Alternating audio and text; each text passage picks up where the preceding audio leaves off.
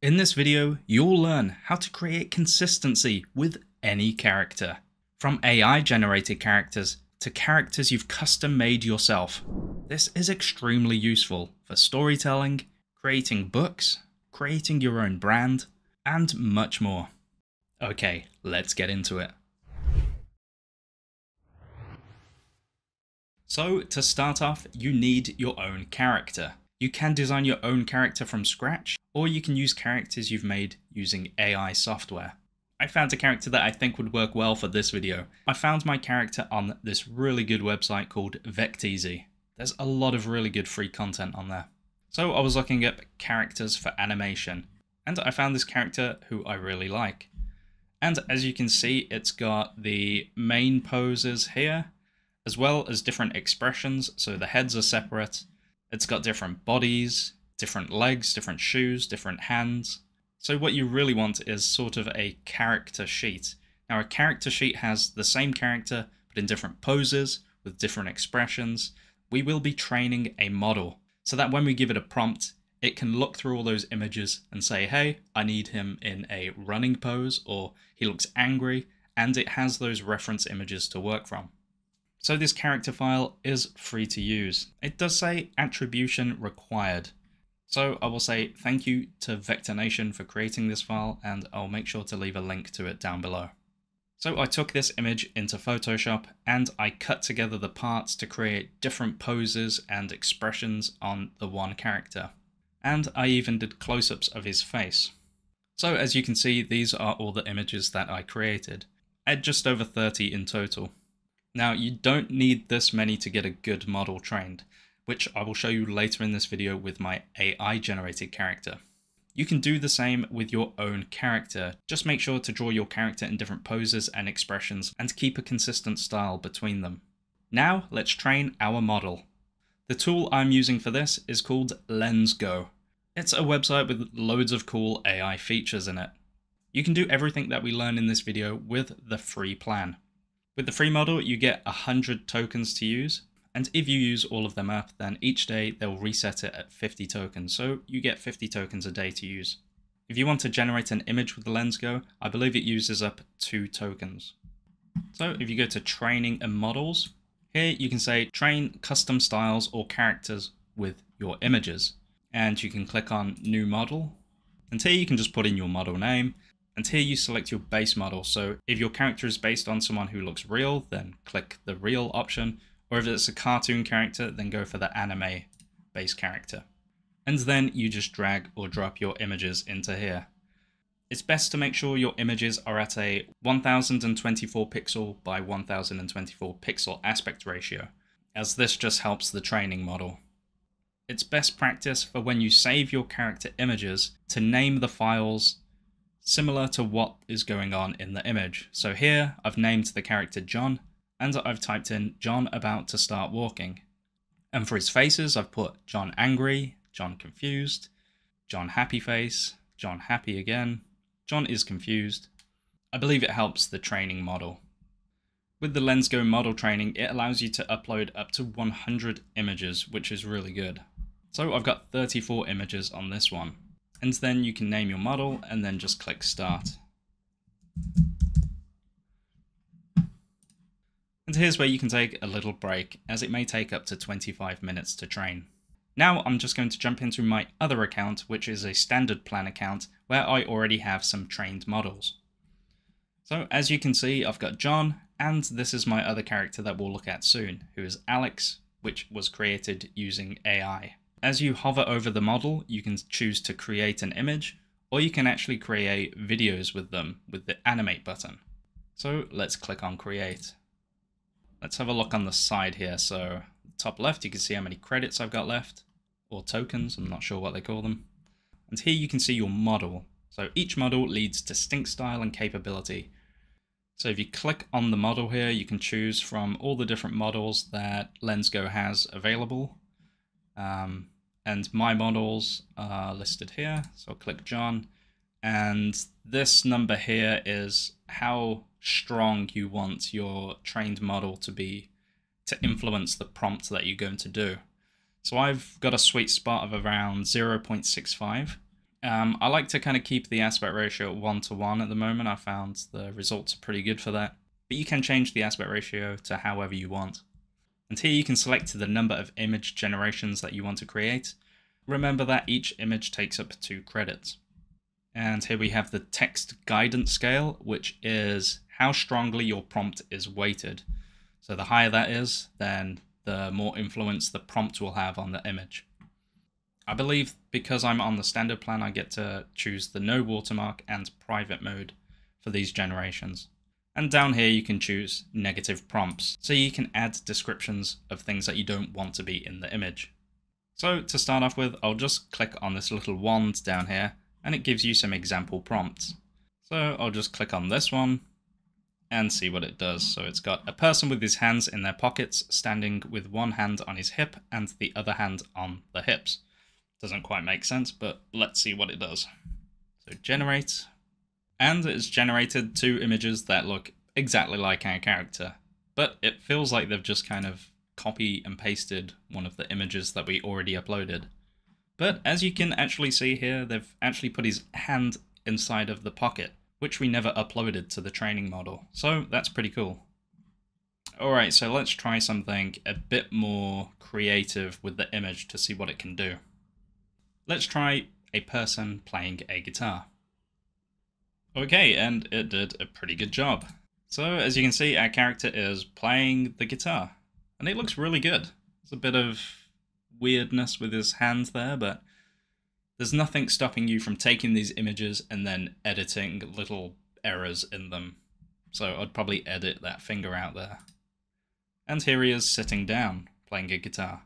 And it's done a really good job. It's kind of kept the same clothing and everything that we used in the model for training. So yeah, that's pretty impressive. Now, as you may notice, the backgrounds are just white, which were like the images that we uploaded. So how do we get backgrounds into these images? Now, one way you could do it is you could take these images, download them, cut him out, and then create a background using AI or your own background and then paste him in. That's one way to do it. But let's see if we can get the character with a background using just one prompt. So for this prompt, I've used inside of a library, a person standing up holding a book. And then I've put inside of a library again, just to reiterate the location. So we got some really good results back. We've got our character here standing in a library with bookshelves around him, and it looks great. And the cool thing is, actually, the environments are in the same style as the character. So this character is a very flat, vectorized look with not much detail, and as you can see, the background with the library, it's all flat, it's got the same kind of colors. It just feels natural. It's not like it's put a realistic background in or anything. So yeah, really happy with that. The resolution isn't super high, but you can always take these images and then put them into a upscaler and make them higher res. This one didn't turn out too well, but I think it's because the character's been shrunk down and it's kind of lost some of his features. But for the first prompt, I'm really impressed with that. Alright, so now let's have a look at changing his expression. So I've used a similar prompt, but in this one I've put a person holding a book standing up with a smile on his face. And let's see if it works. And again, it did a fantastic job. He's clearly got a very happy expression on his face. He's holding a small book, but it's a book still. And he's in the library. And it all looks like a cohesive image. And again, smiling expression. The background isn't as great in this one, as it's got a lot of white, but it still works. Now let's try an angry expression. So I just wanted something odd. I've put inside a train, a person sitting down with an angry look on his face, holding a glass of water, and then inside a train at the end again. I feel like it's good to reiterate the location, just so it knows. And here we have John looking angry. It's done a really good job. Even though it's added a weird little artifact on his crotch there, but you just edit that out. And here he is looking angry with a glass of water in his hand. So it's done a really good job at implementing the object I told it to have in the image, which is really awesome. And maybe John has a pet, so let's have him walking a dog through the park. So I've put in a park, a person is walking a dog looking happy. Park landscape. A couple of these have the white backgrounds, which don't look too bad. But this one looks incredible. It's got the nice background with a beautiful landscape of the park, and John looking happy walking the dog. And to see how far I could push this character with its consistency in different locations, I actually got ChatGPT to write me a really short story about John going on an adventure. So here's a little video with all images created in Lensgo. John, a city office worker, yearned for adventure. One day, he swapped his tie for a backpack and set off. In the Amazon, he kayaked through vibrant jungles. Across deserts and over mountains, he roamed, seeking the thrill of the unknown. His greatest discovery came in the tranquility of the Himalayas, where peace intertwined with adventure. John's tales of exploration inspired others, and though he found serenity, the call of new dawns kept his heart wandering. It did an incredible job with the prompts I gave it. From putting him in an office environment, making him look sad, to wandering through the desert. I even added a backpack to him. And it also changes his clothes if you want. So for the office one, I put wearing a tie, and then it actually put a suit on him, so it looks like he's working in the office.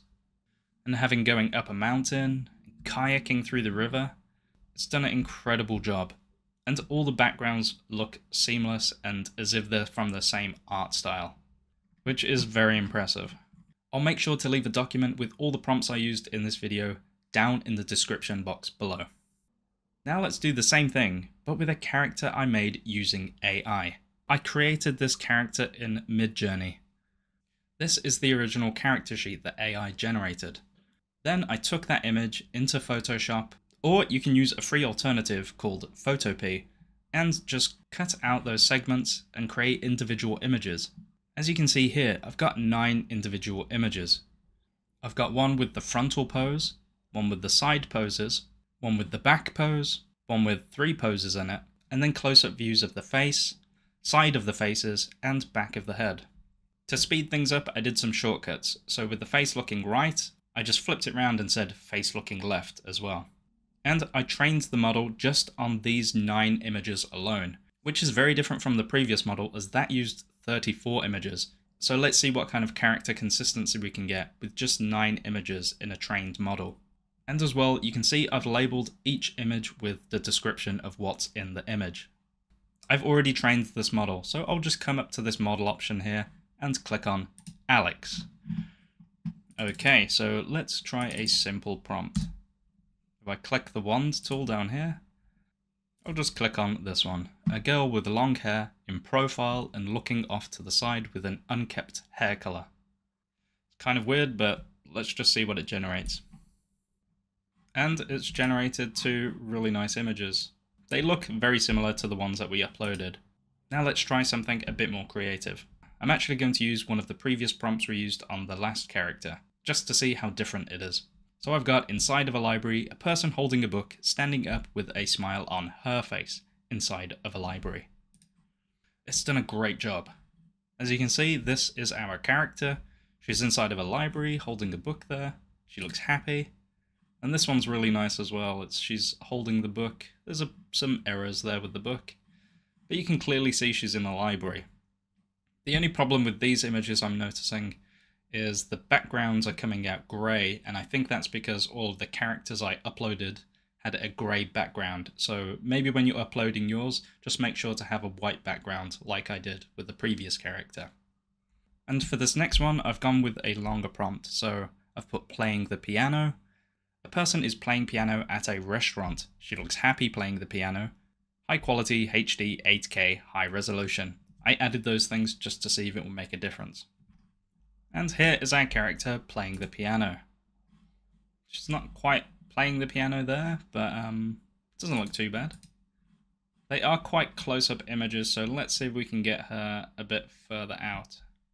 Now I'm trying another prompt that I used previously, which was climbing a mountain, a person climbing a rocky mountain, looking happy, mountain landscape. I just want to see if the landscape changes much and doesn't have that grey in the background. Okay, cool. So here's our character standing on a huge rock, it looks like. Looks pretty good. And there is our character looking out on the horizon on this rock. I noticed a lot of the backgrounds for Alex were looking a bit too grey, and I think that's because all of the images I trained the model with had a grey background. So what I'll do now is I'll take those images that we trained the model on, and I will change the background to white and see how that looks. And I've got a really cool tip here. You can use the images of your character that you've been generating, download them from Lensgo, cut them out, and then add them to your trained images for that character. So I've gone from 9 images from my initial training model with Alex, to now having 17 images of Alex in that training model, just by taking some of the images I generated using Lensgo and then putting them back into the training model. So the more images you can add into the training model will help with generating images, as it will have more reference images. So you can keep generating and then adding more into your model. Let's have a look at how this new model generates images, and if they are better than the model before. And I'm incredibly impressed with the results I got. So here's a great image of Alex sitting down and playing the guitar. And for this prompt I just used inside a studio, a person is playing the guitar, sitting on a wooden chair looking happy inside a studio. And it looks fantastic. And in this other one she's drinking coffee in a cafe. And here she's jumping in the air, eating food, kayaking down a river, and it's actually placed her in a kayak and got that nice reflection in the river. And here you can see it's added a backpack as she's wandering through the desert. And again, playing with expressions. So I wanted Alex to have an angry expression, like we did with the previous character. So she's sitting on a train, looking angry, with a glass of water. And I think it did a really good job. Here's a very heroic pose on a mountain. Here's another kind of similar pose, but with a sword. And I've changed her outfit in this one, so I've put her in a suit, looking sad, while working in an office. And we've reached the end of this video. I think this is such an incredibly powerful tool. It's amazing how you can take any character, one that you've created from scratch, or AI, and get them to be consistent in different poses and scenes. It just opens up a whole new world for exploring storytelling and other areas. I hope you've enjoyed this video, and if you've learned anything, please give us a thumbs up and subscribe to our channel for more videos like this. And please comment below with any thoughts or suggestions you've got for future videos. We have other videos covering character consistency, so if you'd like to check out another one, click on the image you can see on screen right now to learn some incredible character consistency tips and tricks. You won't want to miss it.